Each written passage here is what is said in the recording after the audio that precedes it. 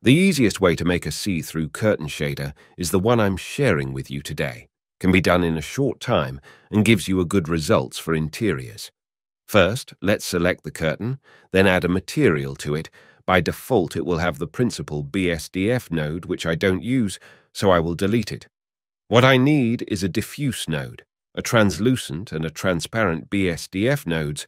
I will connect the diffuse with the translucent first using the add shader and plugging the result to the material output. I then add a mix shader node, or if you have the node wrangler on, hold Shift Control and right mouse button to mix nodes together. Make sure all colors are on white, and lastly, in the mix factor, add a light path node and select in it the shadow ray. And that's about it, a diffuse joined with the translucent, then mixed with a transparent node, a setup which can be done in seconds. Now, if you want to learn about curtains wind animation, watch this short video. You also have the Office tutorial to watch if you're into some modeling.